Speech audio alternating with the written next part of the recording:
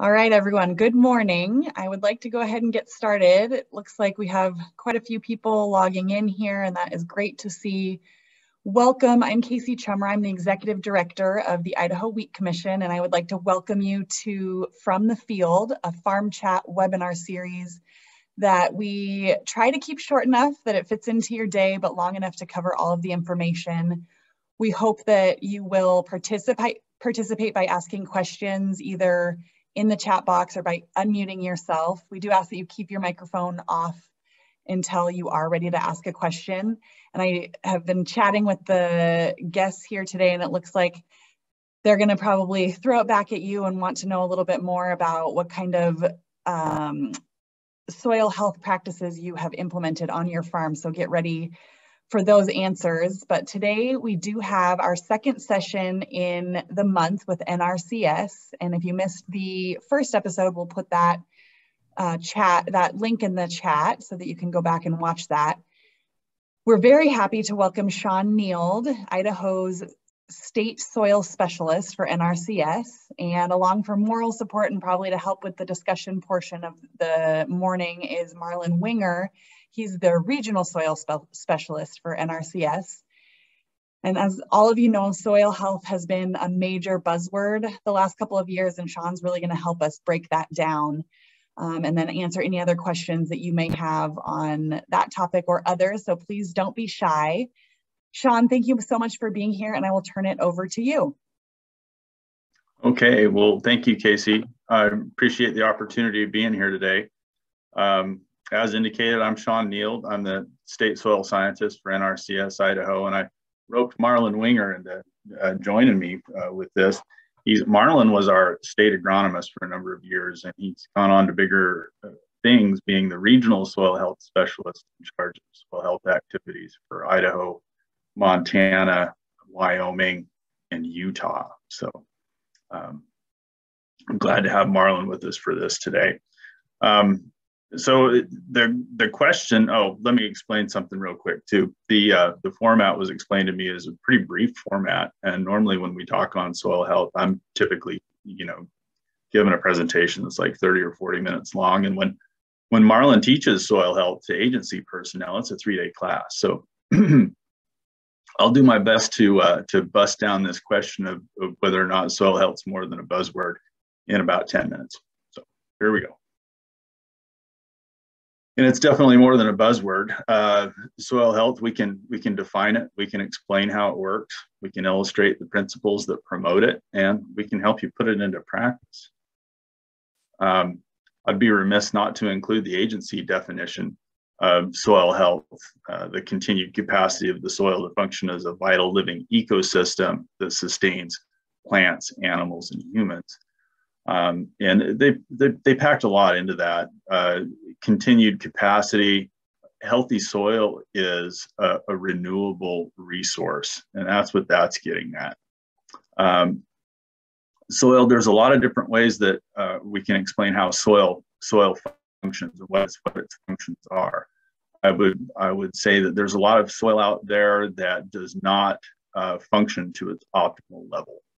The definition recognizes soil as a vital living ecosystem, and it's remarkable how much life is in the soil. Top 6 inches of soil in an acre, the estimate is up to 6 tons of microbial biomass in that soil. So that's several cows worth of microbial biomass working right next to your plants, providing services. It's a herd of soil health practitioners, if you will, that are at your feet. So we talk about soil functions, and mainly we're talking about nutrient cycling, water infiltration and availability, filtering and buffering, physical stability and support. Nutrient cycling, the microbial community in there, 80 to 90% of their activities right next to the plant roots, returning their decomposing organic matter, returning plant available nutrients back to the soil solution right next to the plant. So extremely important. Water infiltration and availability, a healthy soil has good pore space and good connected pore space, and it allows for the infiltration of water. And again, that's supported by that life in the soil. The byproducts of their respiration are what we call biotic glues that are responsible for the aggregation and structure that we see in the soil and the reinforcement of that pore space so that the soil can deliver water to plant roots where it needs to go rather than falling apart, sealing up, and ponding water and sending your topsoil downstream. Filtering and buffering. Healthy soil is very effective at filtering and buffering things that are added to it. It has soil in general has a negative charge, but healthy soil with increased organic matter has a boosted cation exchange capacity and is more effective at buffering effects of chemicals. And it can the microbial community can degrade materials and bind them up, make them inactive that might otherwise be a problem. Physical stability and support, that's the ability of your soil to withstand stressors that are put on it by outside forces, and that goes back to the structure and the maintenance and reinforcement of that structure by the microbial community and the activities of the life in the soil. And it's also, I forgot the last one, habitat for biodiversity, both above ground and below ground for the plants and the microbial community. A healthy soil is definitely a habitat for biodiversity. So how does it work? What makes the difference between a soil that performs to its optimal capacity and one that just falls apart under stress? Okay, get ready for this next slide because it's visually busy, and Marlon's probably rolling his eyeballs right now over this one just because of the illustration on the left. But I love this illustration. It's on the cover of my Principles and Applications of Soil Microbiology book, and it represents an area that would fit on the head of a pin. So on the left-hand side, this is a blow up of a little tiny area, but within it, there's a lot going on. There's aggregation of sand, silt, and clay particles by the biotic glues that I mentioned. There's a root that you can see in the top and fine root hairs. There's fungal hyphae helping to enmesh the sand, silt, and clay particles together. There's pore space that's occupied by both water and air. 50% of your soil is pore space. Maintenance of those pores for the appropriate exchange of gases and water is a huge deal on how well your soil functions. The whole soil food web is represented in here. And what fuels this whole thing is the plant and photosynthesis, and plants sucking CO2 out of the sky, combining it with sunlight and water. Through the miracle of photosynthesis, it produces simple sugars that are up to 30% are leaked out through the plant roots, and it fuels that microbial community. The microbial community is busy providing services back to the plant in terms of nutrients, and in the case of fungal hyphae, things like water in times of drought and phosphorus. So there's a whole soil food web in there. The illustration on the right splits it out into different trophic levels, and you can spend a lot of time just studying the microbiology in the soil that makes that soil function as it should to an optimal level. So a real brief on how it works. The principles that support it, I mentioned this, really they boil down to feeding and protecting the soil. And you feed that microbial community in terms of carbon. That's what that whole community operates on. So maximizing the living roots in the soil is important, and the biodiversity. And here in this picture where it says maximize biodiversity, you see a cover crop mix. And yeah, that's one way to do it. And also just in diversity and crop rotation too is a big deal. So we feed the soil, we fuel the soil biology, it improves its resilience and improves the organic matter content. On the right-hand side, we're protecting the soil. We're minimizing disturbance and maximizing soil cover. really what we're talking about here is protecting those soil aggregates. What I showed you was a micro aggregate, that blow up illustration. That's the smallest, that's the foundational building block of soil structure. By the time you get to macro aggregates and PEDs or clumps of soil that you pull out and look in your hand, you can see the aggregation, you can see the macropore space, you can see that improved function in a healthy soil versus one that's has a compromised soil structure. So we're talking about protecting the soil structure, the aggregation, which is the habitat for the organisms. If you can do that, you help boost soil organic matter, which has positive effects in terms of everything from reinforcing that structure to increasing infiltration capacity, boosting CEC and available water. So how can you tell if your soil is healthy? You know, we said we could define it. We could tell you how it works. You know, we can tell you about the principles that promote it. We can also help you assess if your soil is healthy. I should say you can go to our Idaho NRCS soil health website. So if you just punched in to Google NRCS Idaho soil health, it would take you there. And there's a section on soil health assessment. And it's got a national guide on that you could use as a, you know, do it yourself. That's got a lot of illustrations. It's very plainly written. It's stuff that you can take a shovel into the field. You could do half of it basically with just a shovel and your observation and your notes. You can also visit our field offices. They're all over the state, and our soil conservationists are more than happy to talk with you about resource concerns to do with soil health and otherwise. That was my 10-minute or supposed 10-minute presentation. We could open it up for discussion, and that's soil health in a nutshell. And it's more than a buzz, it's very much a real thing, and we can talk more about it. I guess, you know, I'm feeling pretty fortunate to be here today, and I question the group of just who out there has implemented soil practices or principles, and what's been your experience with it. We do have a hand up. We do. Brad, do you want to go ahead and ask your question? Sure. Shawn, what is a typical water infiltration rate on a bare tilled soil that you see in the state, and how high can we get that infiltration rate with some soil health practices?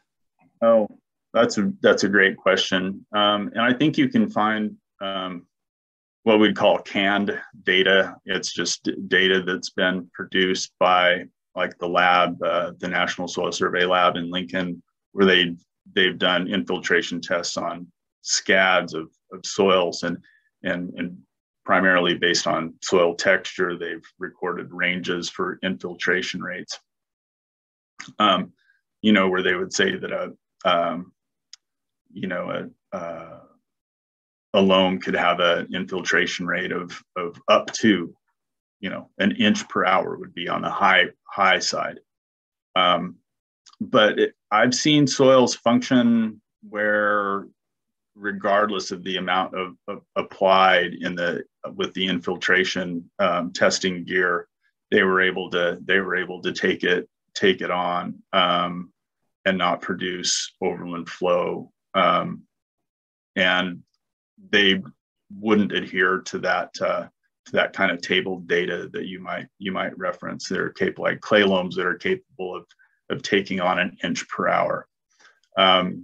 You can see so you can reference table data from just based on soil texture, get an idea of what your soil might be able to do. But healthy soil with good soil structure and macropore space totally throws that out the window. Your soils can perform way beyond what those things would indicate. An interesting one that I did this last summer was looking at some rangeland, an area that had been pretty high use, kind of overutilized, and the producer recognized that. this one area was a little bit of a sacrifice area, but there's some sagebrush in there. We put infiltration rings in the sagebrush and then in the higher use area. And there was an order of magnitude difference on the ability of that soil to take on water that was, in the sagebrush. I mean, like, area in the sagebrush that was thick enough that animals hadn't been to it. It sucked up the water like nobody's business. The high use area took 10 times longer. So we're talking the difference between a minute versus 10 minutes, or excuse me, a minute. That thing was more like 20 minutes to do an inch, and that's starting dry. So at any rate, good question. Not a simple answer. It really depends on the health of the soil, and you can get your soil to perform way better than what the charts might indicate. Shawn, maybe I'll just add a short comment to that. In our soil health assessment, we say you're meeting the quality criteria if you can get the second inch of water to infiltrate quicker than 10 minutes. So the second inch infiltration in less than 10 minutes. And that calculation equals 6 inches per hour, if I remember the calculation, but that's in our soil health document. And we do that with, and it's not perfect science, but we do that with a 6-inch ring and add 1 inch water to the ring and then let it infiltrate and then measure the second inch. That's, the real easy to put together that an infiltration kit, if you will, if you want to just use the rings. We took galvanized pipe, 3-inch galvanized pipe to make our infiltration rings. I had the guys at the snow survey shop, and they've got a good shop, and they cut those down into lengths for us. And then I took them to a grinder and just sharpened one end of them so that you can, with that, so these things are like 6 inches tall, 3-inch diameter, and with a wood block and a mallet, you can smack that thing down into the soil halfway down and then add your water to it and time it. It's that simple. And those assessment guides available on our website, they do cover that. So very, very instructive. And I would encourage folks to do things like that. Low cost, straightforward.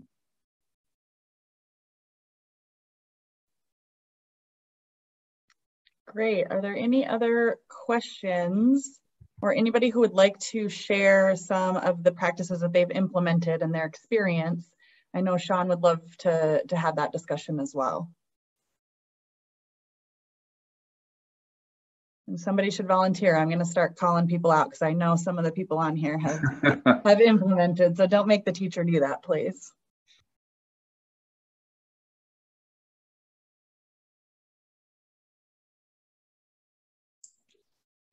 I have a question. This is Justin, and I apologize.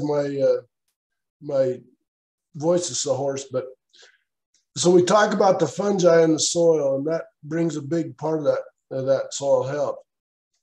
I question all the fungicides that we put on in our potato programs and our grain programs. Does that affect that? Do you see any correlation between the two? Correlation between application of fungicide and and the fungi in the soil, I mean, because like we'll spray, like with our potatoes, we'll spray a lot of fungicide, and obviously most of that hits the plant, stays there, but you have that residue on the plant. So as the plant deteriorates, is that, I guess I've always wondered, is that affecting that fungi in the soil as well, over the time? That's a good question. Marlon, what you had your... Yeah, good question. I don't think we know the extent of the answer. There is some literature out there that says the more fungicides you apply, the less mycorrhizal and saprophytic fungus you'll have. But we haven't done enough of that research. I think it takes more time to do it, but I believe personally that that when you have to apply those pesticides that you probably will have reductions. Now, I think the literature, if I remember the literature, it talks about if that fungicide or fumigant is in contact with the soil, it has more detrimental effect than if it's just sprayed on the plant. A lot of times the fungicides are not very, forget the name, they don't translocate through the plant. They're often more of contact type insecticides. But if you get that fungicide in contact with the soil, it has more detrimental effect. Okay. You know, I appreciate yesterday it. I was talking with Jody Johnson-Maynard, the department head for soil and water systems at U of I, and she mentioned a study that where they were looking at onions and a fungicide they were using with onions, and then they're having plants with phosphorus deficiency issues, and you know, the fungicide. I guess the idea is the fungicide took out a lot of the mycorrhizal fungi, which are very good at transporting both water and nutrients. They can even do it in like two directions. So, and you know, areas that might be low in one thing, they can help even out the supply by moving the nutrients or water along those fungal hyphae. And so the idea was that those fungal hyphae took a hit, and that explained the phosphorus deficiencies. But that was related more to onions, but I guess that's related to Justin's question.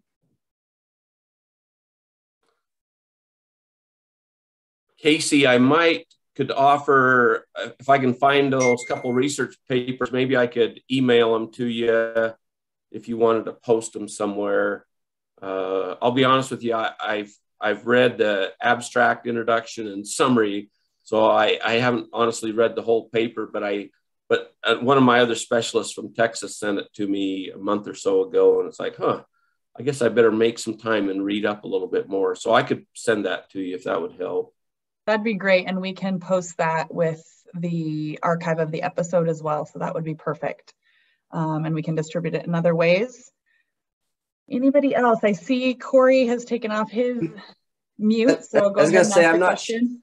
Not sure how to raise your hand in this. I think there was something, but there's kind of been a joke or a saying among farmers that soil health is about like beauty. Like, we all know what it is when we see it, but defining it is a completely different story. And just give me you guys' thoughts on like the Haney test. Is that worthwhile, or is there a matrix or actual numbers we can put to this? Or, I mean, I don't know. It's just frustrating that we all want healthy soils, but there's no way to really define what that is. I'll start with this. I know Marlon's got plenty of ideas. There's a lot of support to indicate that just looking at microbial biomass is correlated to better soil performance, soil health. There's a paper out by Franz Livers, is the guy's last name, kind of a funny last name, but they looked at a lot of fields over a long period of time and in different application levels of fertilizers and under different management types. So we're introducing a lot of variables here, but the punchline was that the fields that had experienced the least amount of disturbance had the highest microbial biomass and required the least amount of nitrogen to achieve the same yield, which it's mind-blowing. That paper is really wild. But so I guess that answers some of your question, microbial biomass being a very, very important indicator. And there's several tests that get at that. What that incubation period is for the respiration is a little bit of a question. I've read that 3 days is ideal, but a lot of labs don't want to do that.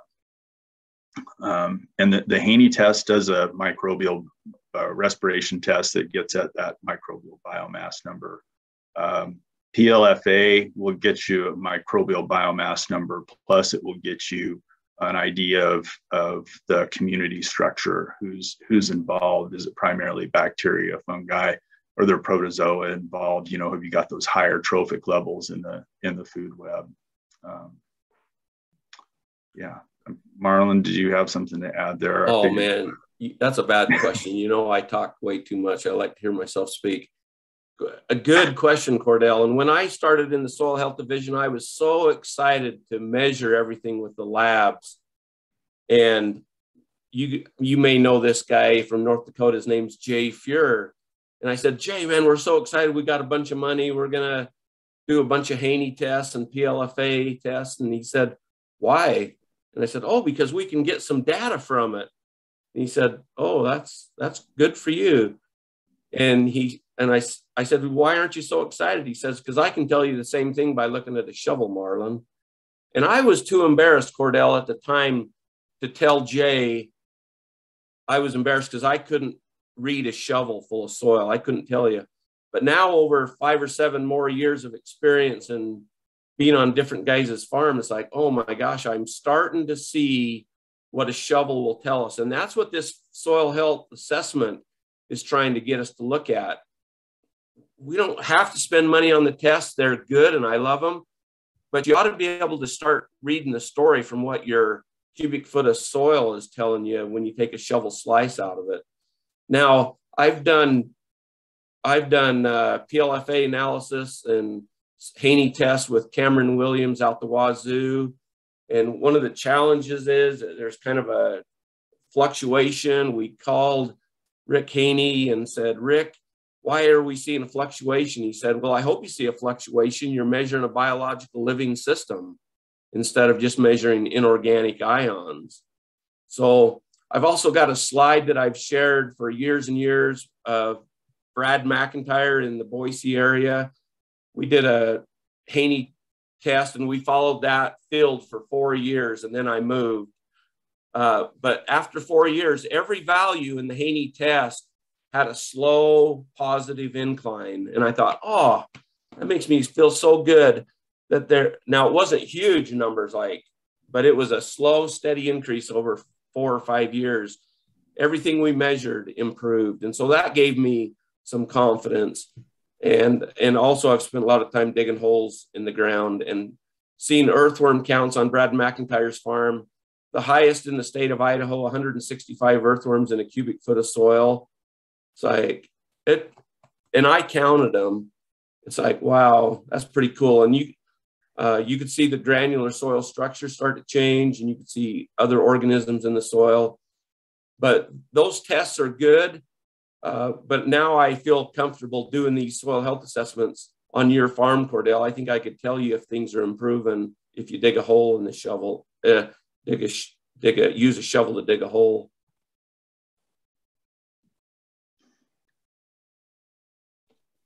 Yeah, I agree. It's pretty evident to tell things are improving, but I'm a numbers guy and I don't know, I always like data to put to it. It's just, it seems to me this is a hard one to do. And what's your PLFA number, Cordell? Have you done a PLFA yet? No, I haven't done that. So I think I'm not, there's a guy in Grace, Idaho that has over 10,000 nanograms per gram total biomass. He's been doing soil health for 7 or 8 years now.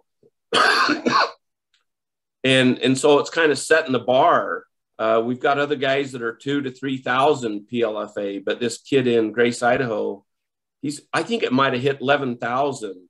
So it's like, oh my gosh, what is the potential? It's 3 times the potential what the book value says is a good soil. The good soil says if you hit 4,000, it's a very good. And this kid from Idaho, from Grace, has a PLFA number of over 10,000. I think it's closer to 11,000. So those are good tests.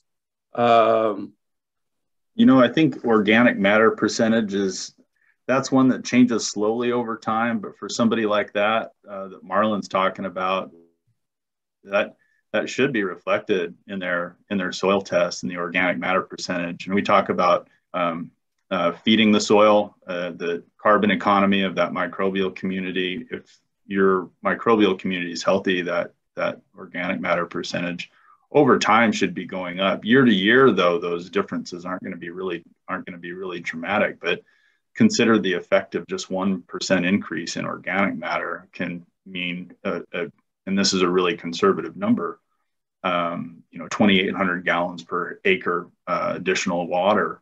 1% organic matter represents, if you were to break it down, do the math on bulk density and assume a carbon to nitrogen ratio, I think 10 to 1, something like that, you wind up with a value of something like 1,100 pounds in nitrogen in an acre, represented by an increase in 1% organic matter. Now, that nitrogen wouldn't be available all at once, but it's kind of a bank. So at any rate, 1% is a huge deal. But just keeping track of organic matter percentage, there are people that in southern Idaho that are getting organic matter percentages above 3%. One producer at 5 and 7%. But yeah, it's pretty remarkable. Brad. I was just going to tell Cordell, I'm willing to pop out to your place and pull some samples and send them in for Haney and PLFA at TNC's cost if you'd like, and just get those numbers started for you.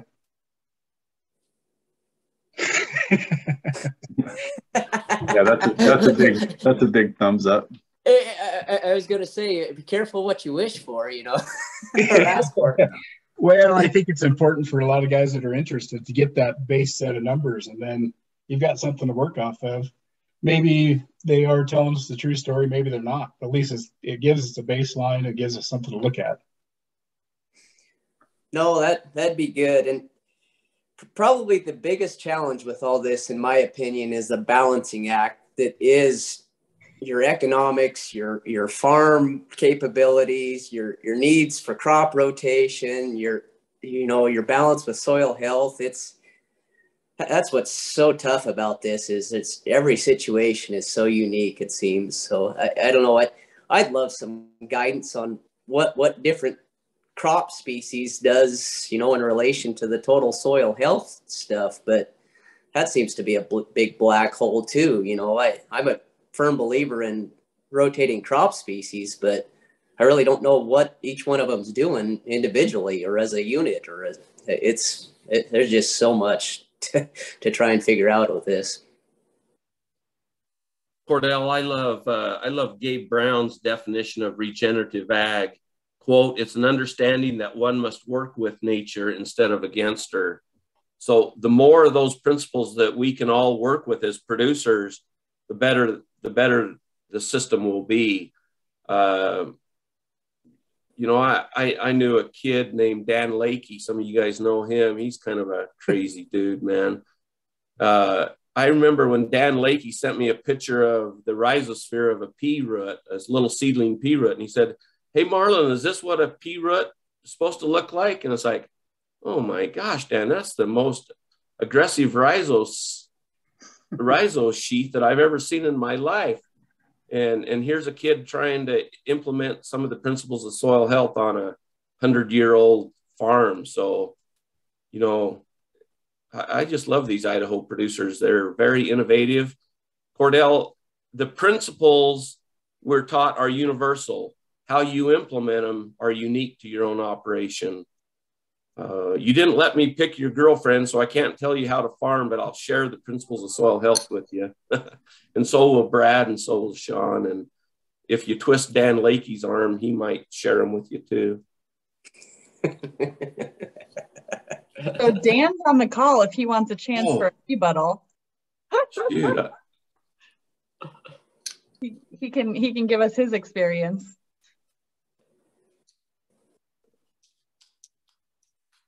I'm just here observing today. I'm just a listener today.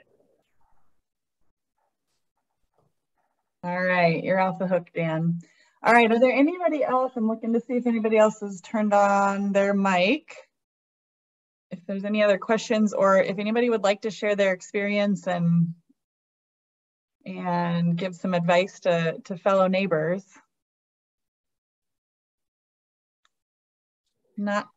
I'll throw in one more comment, but that working with nature instead of against it, boy, that rings true to me. Everything from COVID to farming. I swear, the more we try to control nature, the more it tells us who's boss. Yeah. Hey, I've got a quick question. Go ahead, Jared. Well, I was just going to ask, so with an increase in infiltration rate, how much of an increased risk of leaching then do we have as you're having larger macropores that water's moving through? It's not interacting necessarily with as much of the soil profile, so maybe there's not as much of a nitrate leaching issue, but at the same time, you have more water moving more quickly. So I haven't ever analyzed that yet, but it's something I've always kind of wondered about. I think in terms of plant, I guess the concern is that you've maximized your plant available water, and now you're just sending water to the water table. I guess my response twofold. One, water in soil doesn't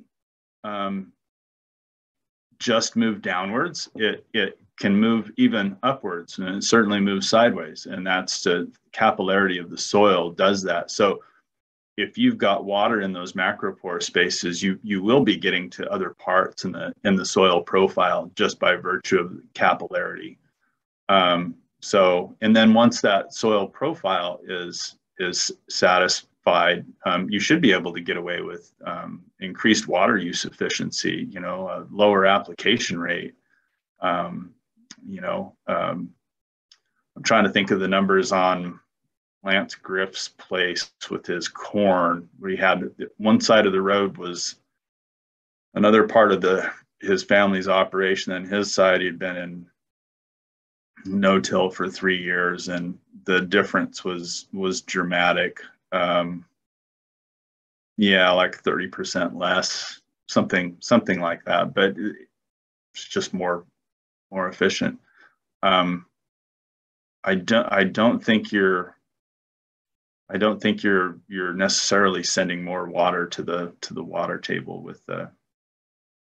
I think your soil would just look like you'd know that it was getting saturated, and if you had soil moistures in the soil moisture sensors in the soil, you'd see that happening, that they'd be coming up with less of an application rate. I think one of the telltale signs is in your field, whenever you test your infiltration rate, always compare it to the native site, or the fence line, something that hasn't been disturbed, and it'll shock you to see how well Mother Nature infiltrates moisture. And just like what Cordell said, it's all about emulating nature. If our farm's soil structure functioned like the native undisturbed, we'd be very happy farmers.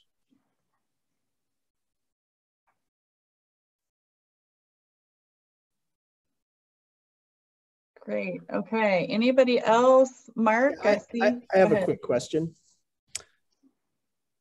Go ahead, please. So I'm a landowner, and I'm on this call so that I can just learn more basics about soil so that I can converse with our farmers who rent the land from us. Would it be your website? Is there a place I can go to just learn like basic soil 101?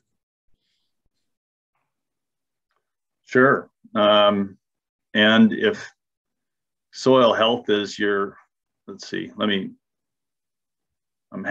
have a little bit of a hard time navigating both the, now I've done it. I was helping some folks with some educational materials the other day, but that was for kids. What I'm looking at right now is a story map that we'll have this posted on our soil health website through USDA-NRCS. A lot of what we're talking about, you could go there and find. Only I can't see the controls for the website. If you can email me, I can give you a load of good links for resources for soils education. I think that'd be the best thing. And then you can pick through them and decide what's most appropriate for you. But I'm more than happy to do that. Thank you. And Shawn, if you want to email those to me as well, we can post those on our website and distribute them to everyone who was on this call today. Yeah, I've got plenty of things that I'd love to distribute with the group, including a plug for our Idaho 5 for 5 Soil Health Roundtable next week. Next Thursday, we'll be putting that on, and I've got a flyer I can send to you that you can send out to folks, and that's we've got several presenters on a variety of different soil health related topics, and then we open it up at the end for discussion like this. So another opportunity for folks, and everybody's welcome. It's pretty formal.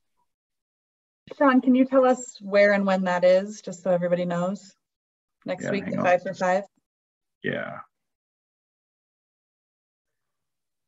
There you go. So January 27th, 1 p.m.